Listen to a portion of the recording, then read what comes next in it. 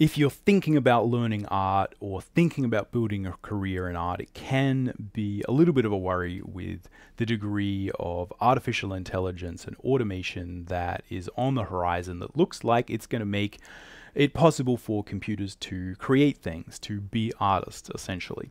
What I want to talk about in this video is if you still want to be an artist in the sort of era of artificial intelligence and advanced automation, what do you do to build a career that is going to be able to survive this onslaught of technological innovation? How do you make an AI-proof career? Let's discuss in this video.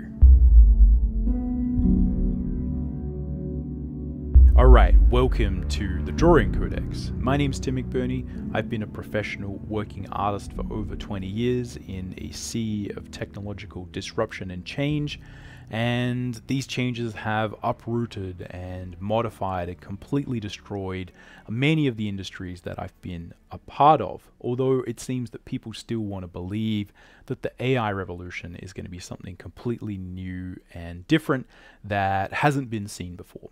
We'll see. In this video, again, I want to discuss some good strategies for just how to build a good career in general. Now, if you want to learn how to create art in more of a time-honored traditional method, even though it's digital, you can take my line and color quick start guide. It's aimed to get you up and running, creating art quickly in the line and color style in Photoshop. I go from the thumbnail to the finished image, and I give you all of the brushes and PSDs that I tend to use day to day as a working artist.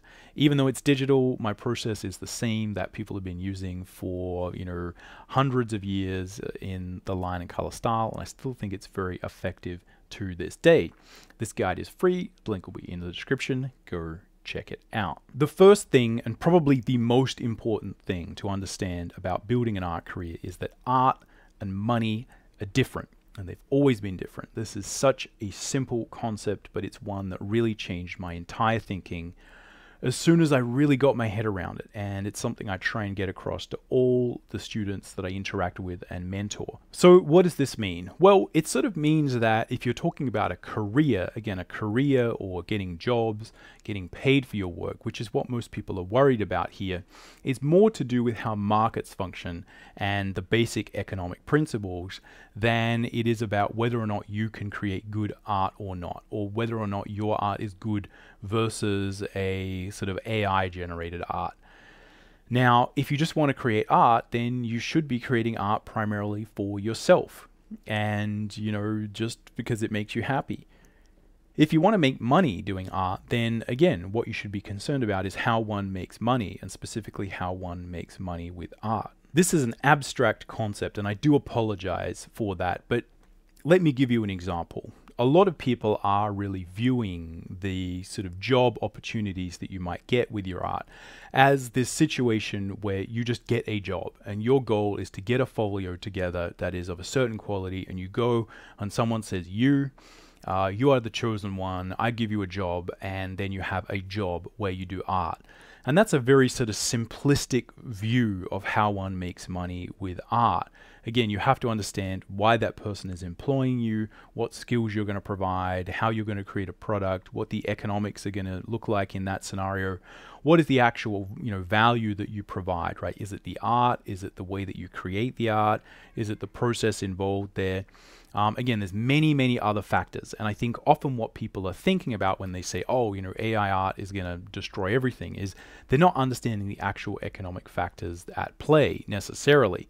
And what you have to do is look at the larger picture to properly understand how money is actually going to function. What I would recommend that you do is, again, understand the basic principles of economics and how markets function to get a broader spectrum understanding of, where job opportunities are likely to come from. in the future, it's not always just going to be about getting a job and having a job forever. It really hasn't been about that since the 50s. You don't get a job, work for till you're 65, get a golden watch, and then sail off into the sunset, right? That idea has not been true for a long time, and it's almost absurd that people are considering it in that way. Again, I've been a freelancer for, a huge amount of my career, and the way I view work and everything is completely different to that. So don't view it as if you are just a sort of producer, right? You're just a production artist in the middle and you're just sort of looking for a job desperately anywhere. It's more complicated than that. It's always been more complicated than that. And there have been a lot of really good times when you can just kind of, again, look for jobs, and there's lots of jobs around, and you just kind of blindly stumble into something and then someone's paying you money. If you don't understand the economics at play, then it's going to be very, very tricky to sort of navigate a lot of these sort of tricky things that are going to come up in terms of, what jobs are going to be available, what's it going to look like in the future. So the first thing that I'd say is understand basic economic principles and how markets function. So what does this mean? Well, it really means that we need to separate the idea of us building skills as artists that we can carry on and improve throughout our career. If you're looking to be an artist, then again, the skills that you build, the foundation, your knowledge, your craft is one thing, and you can make that better and better and better. Now, the correlation that that skill set and that better skill set and whatever you're imagining has to you getting paid is zero. You have to work on the money side of it and how you're actually going to sell that in a marketplace if you want to get paid for doing that art. As I said, I know a lot of good artists who don't get paid much, and I know a lot of sort of average artists who get paid a lot. There's not a huge amount of correlation. You just need to get to a certain point, and you need to work on both of these skills. Ideally for you, I would suggest getting good at both. But if you're looking at this from the model of there are monolithic corporations and I'm an artist looking to get a job, and this monolithic corporation is likely to replace that sort of worker position that I was going to fill with an artificial version of me, and therefore I don't get a job, then I think, again, you're looking at things from a very, very, very simplistic manner, and I think that that's really just not how this is going to work. But more than that, it's important to understand that you are the artist. Your skill set and your art stays the same. The way that you sort of monetize or, again, build a career out of that is something that has and will change over time, and that's fine. What we have to look at is, again, how's that going to change and how are we likely to be able to adapt to that change. I can give you a couple of examples to just underline this point if you're a little bit on the fence. The first is that you can take my skill set. So I have a specific skill set. I can draw certain things. I have a certain level of craft. Now, I have the ability to sell that skill set into the marketplace. And this is where, again, understanding basic economics and what is valuable, what is scarce, what is rare, where is the value in the marketplace, who's going to pay more or less for my skill set. Now, I can tell you for a fact that in most cases, if I sell my skill set to the comic book industry, I'll probably make a quarter of what I can make if I sell that same skill set to the concept art entertainment industry. And that doesn't make any sense to me. I'm like, I am me, I have a certain amount of worth, I can do this, people should pay me this. No, that's just not how reality works. It's never worked that way. It's about who is paying me the money, what they value, and what I can do to help them out. There's another person over there who would love to pay me to help them out, but they've only got, a tenth or a quarter of what this other person wants. Which one am I going to pick, right? Again, that's a multifaceted analysis. There's a lot of variables, but if you're after the money, then it's just a matter of making that decision effectively. Now, will that change with AI?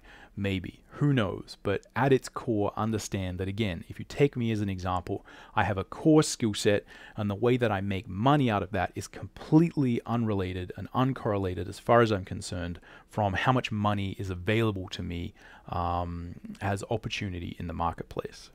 If we look at how technological change has affected markets in the past, you can look at a few good examples. One would be that in the sort of golden age of illustration, this is back, before photography, you would have magazines, and every image in the magazine was drawn by illustrators. And this was a situation where there was a giant marketplace, right? You imagine you're an artist, you're in the 50s, and you've gone to a school, and they sort of teach you how to do art. And a big part of that art is just like, how do you draw and paint like a bottle of toothpaste, right? And a thing of toothpaste with, toothbrush with some toothpaste on it, and then someone's going to be like, buy my toothpaste, right? The people making that ad need a picture of toothpaste, right? They'll pay you for it. They can't take a photo of it because cameras don't really exist and work that well back then. So there's this giant market for just drawing all sorts of junk. Everything needs to be drawn. Everything in the paper, everything in magazines, everything in catalogs needs to be illustrated by people by hand. And, that meant there was a gigantic amount of work for everyone. Now, as soon as photography came along, that basically disappeared overnight. Very similar kind of paradigm shift that you might see, or people are worried about with concepts like 3D art or artificial intelligence sort of designed art. What it means is the skill that you had, right, is now no longer valued as much in the marketplace. So you probably saw a lot of people instantly sort of go out of business because they were just sitting there illustrating, packets of chips and packets of toothpaste and, soap commercials and all these things that, didn't require a lot of creativity. They were just good production level jobs. And all of a sudden, boom, they're all gone forever. They never, ever, ever came back. Now, that doesn't mean that there's no jobs for illustrators.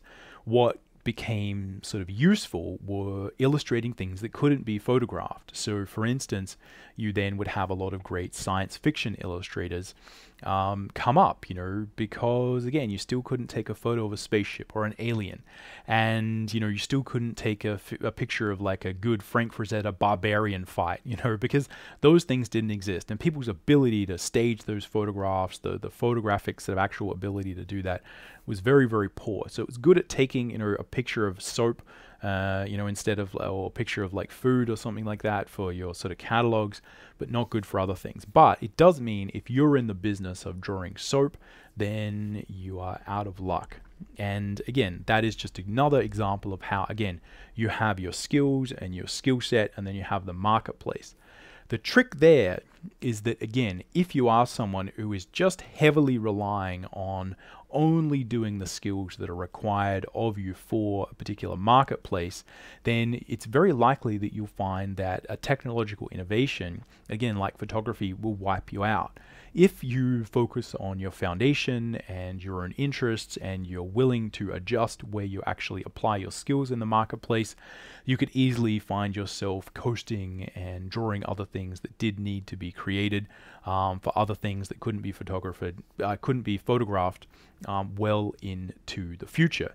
It's all about understanding the difference between skill set, craft, and the market. So that really brings me to the second big point that I want to make, which is that marketing is really how most of the money is made on Earth, right? This is how money is actually sort of exchanged hands, is through marketing. And market is where it is the sort of the lubrication between the product and the marketplace. It's sort of advertising. It's how you sell your idea. And this has always been where the majority of, again, the value is actually created. And this is really where you have to understand that, again, you have your core skill set, which is, unrelated to how to make money. And your job is to sell that on the marketplace. And this is where, again, a lot of people would consider this today to be, where you go on Instagram or whatever, and, you kind of make a social media presence for yourself as an artist. Again, that will change constantly, which platform you want to be on, what's valuable, where your sort of customer base is, what's going on. Again, that will change drastically depending on what market you want to be in.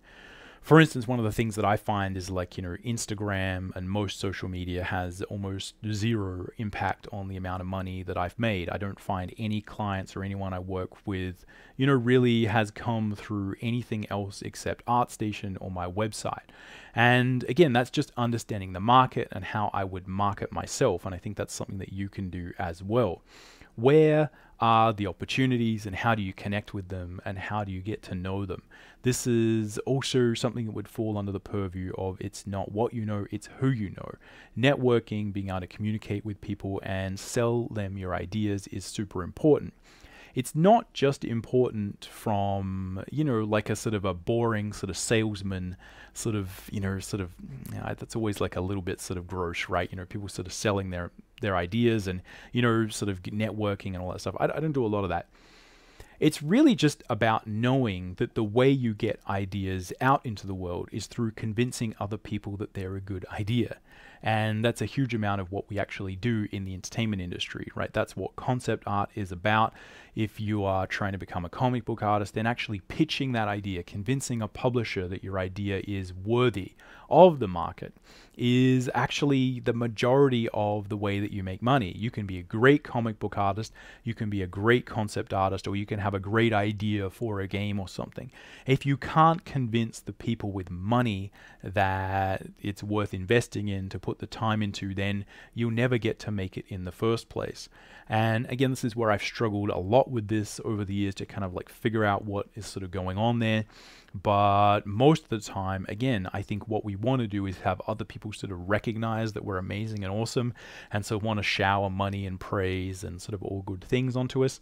And I think, again, what I've sort of learned is that it's more a matter of you being confident in your own abilities, again, building that core skill set so that you believe in it, and then being able to communicate to other people that that is a great skill set, that you're worthy of them sort of employing you or working with you, and that your ideas are worthy. This is what concept art is. This is what most of entertainment design is. We're sort of trying to convince people that this is a cool project, this is a cool idea. Within the team, we're often trying to convince people that, hey, let's go in this direction and not this direction. And again, that is really the bread and butter of not just kind of how all markets work, but it's how the sort of day-to-day running of a lot of visual design and sort of graphic-based images and industries work. You have to convince people that your ideas are really good. And if you can work on doing that, again, social media is a really good sort of proving ground for that. And that's where I think Instagram and those things are valuable. They kind of teach you how to do that, teach you how to get interest.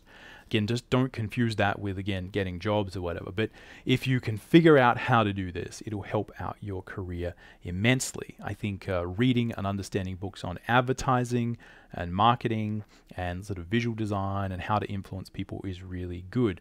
Again, it's often that, what you have to do is work on the presentation of your ideas, the presentation of your website, the presentation of yourself, pitching yourself through your website, pitching yourself through all of the stuff that you put out, to be something that is attractive to the particular market that you are trying to enter.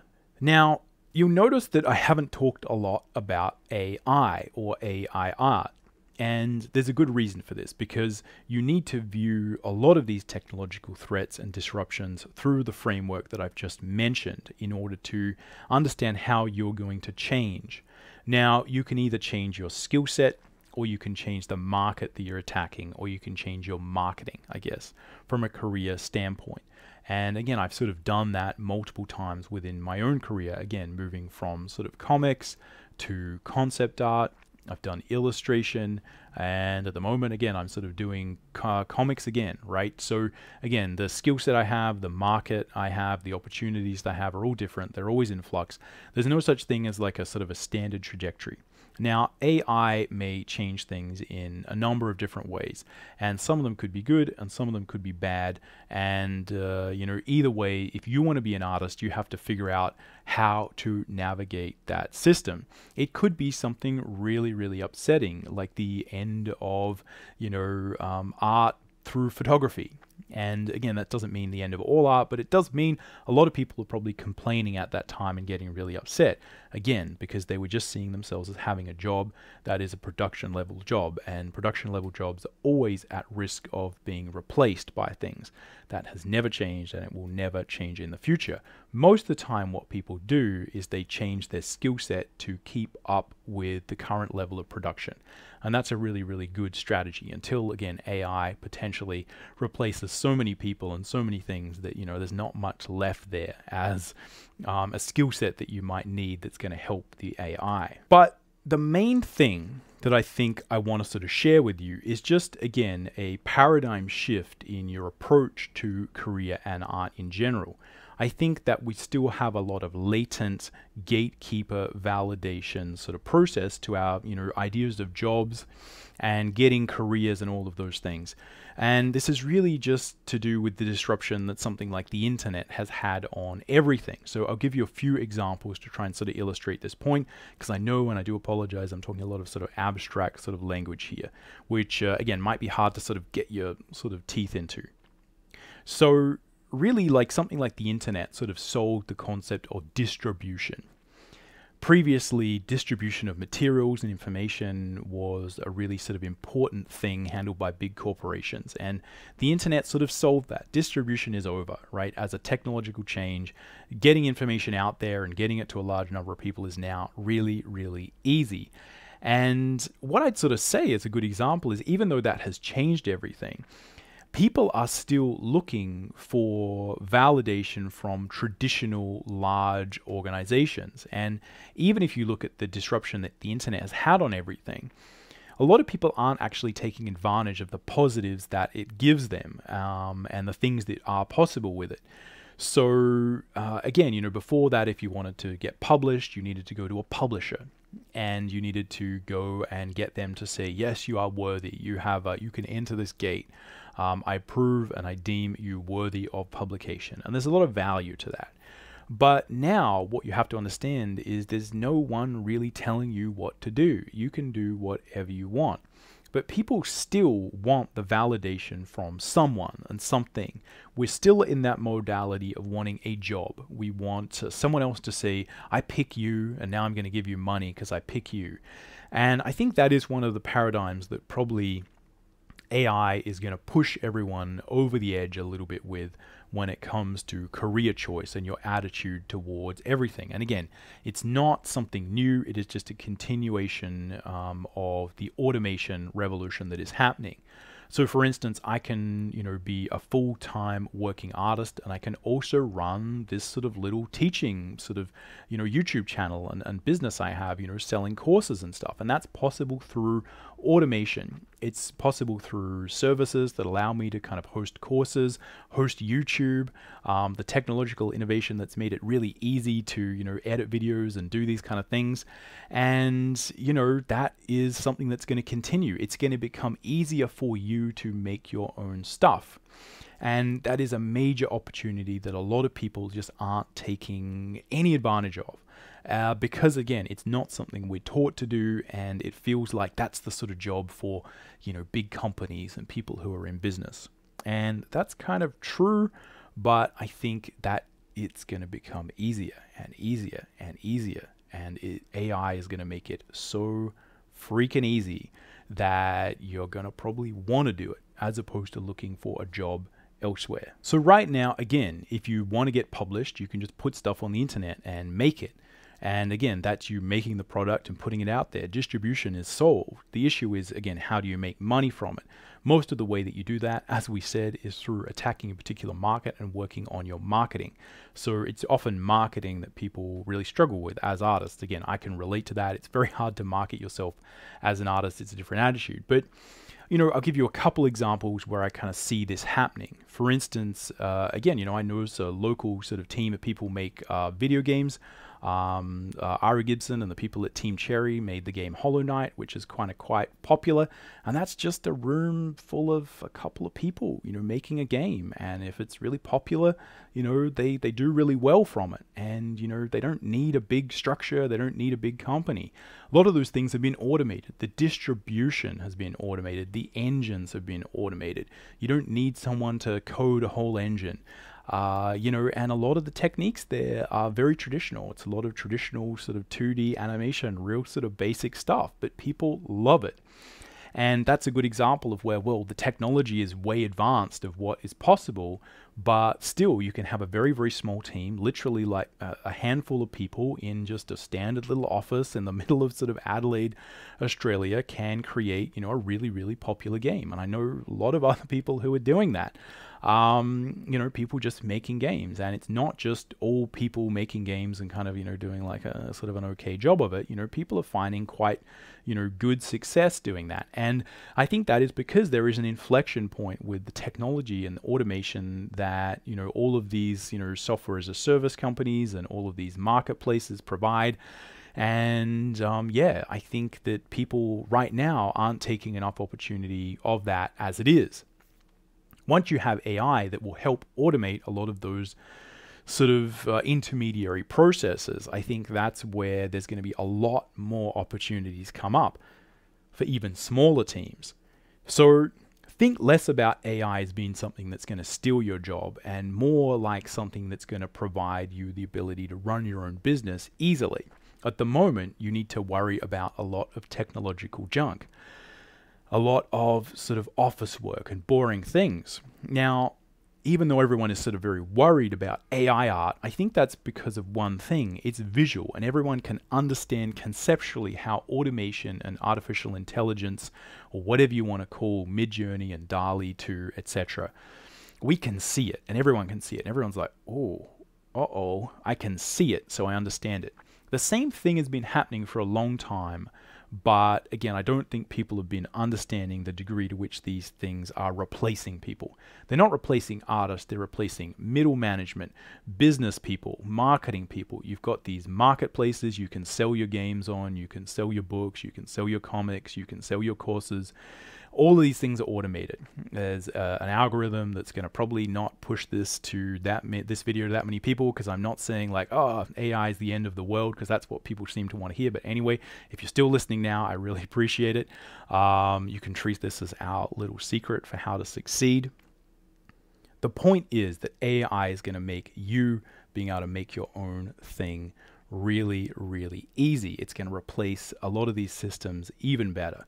So don't worry about, a future where, again, someone is going to steal your job, and you're not going to have some production level job in one of these big AAA game studios.